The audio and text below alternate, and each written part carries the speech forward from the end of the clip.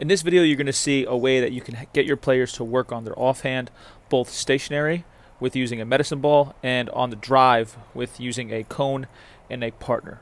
Using a training tool is not something that you have to do, but it is a great way to connect the game to your training. I'm Coach Nick Aldiro. If you haven't done so yet, please subscribe to the channel. Click that like button if you find this video of any value, and also drop a comment about anything that stood out to you or any other videos that you'd like to see. All right, let's get to the video.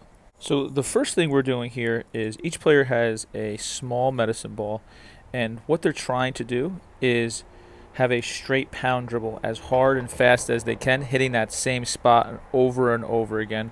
Their feet are wide and stationary. We want to work on controlling the feet, and we want to see if they can toss the medicine ball up underhand and quickly catch it facing downward.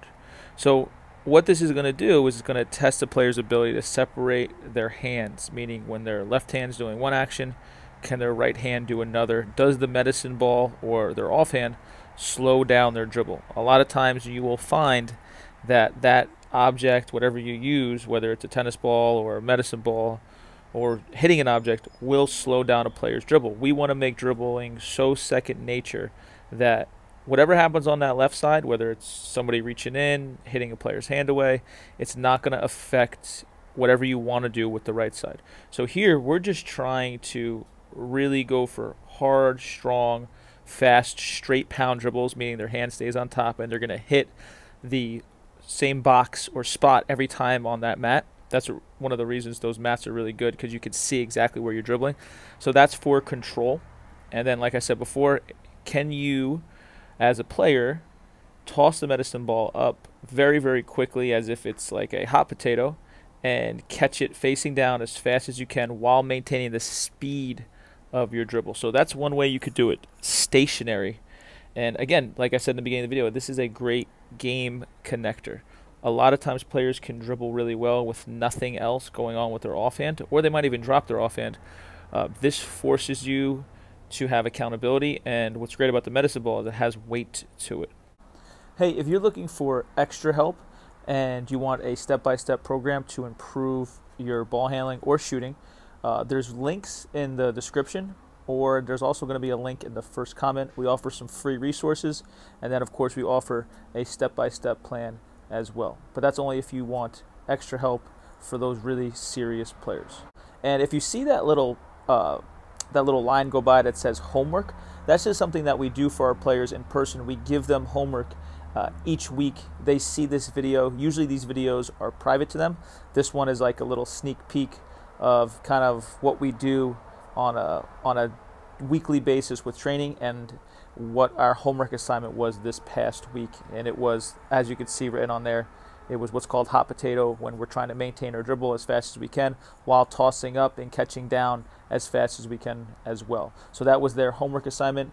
Everybody in our training program always is held accountable to training on their own, because obviously if they just train with me, here and there, they're not going to get as better if they do the work on their own. And that is a requirement in our program. Are you working and taking this seriously on your own? Some kids take it a little bit more seriously, some kids not so much. The kids who do take it seriously and do the work on their own, they get better, quicker, faster results. All right, let's get back to the video.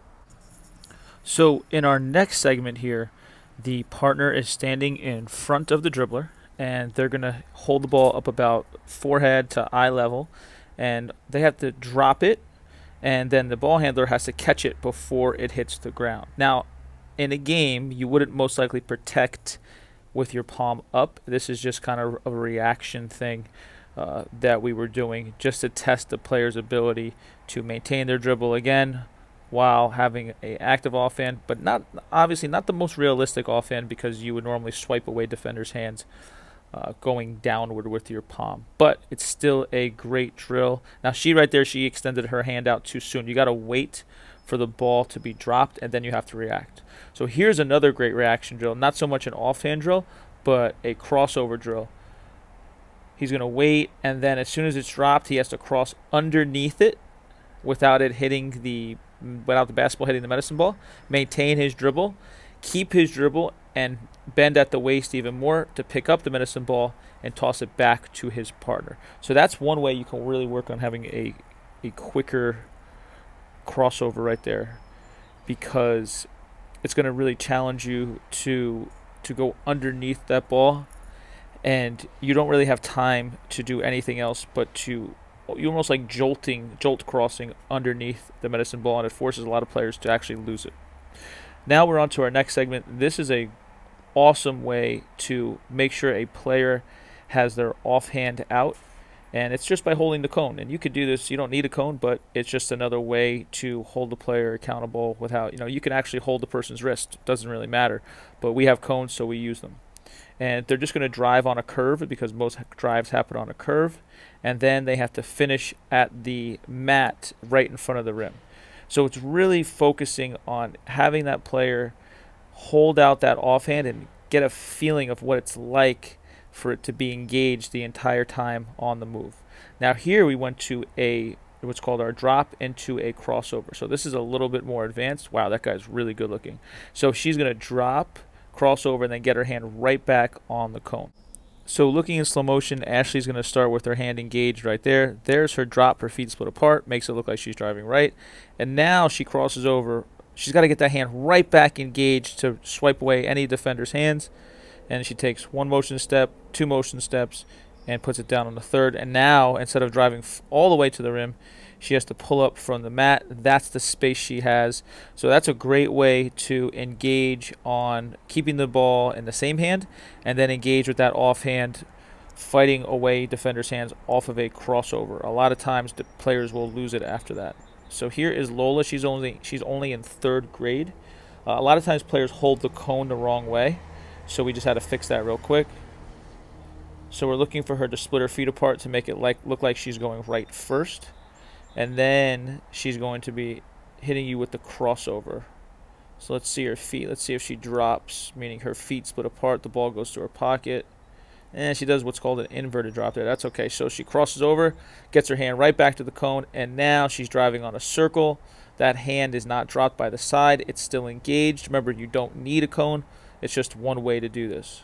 So definitely give these a try. You're going to find that your players have a much better understanding of what it's like to use their offhand going hand to hand, because in order to score, you got to face the defense. Now, you can't always use your body to protect the ball. You got to use your hands. So if you haven't done so yet, please subscribe to the channel. Click that like button if you find this video of any value. Drop a comment about anything that stood out to you, what you liked, what you hated, or just let me know another video that you would like to see. I hope that helps. I will see you next time.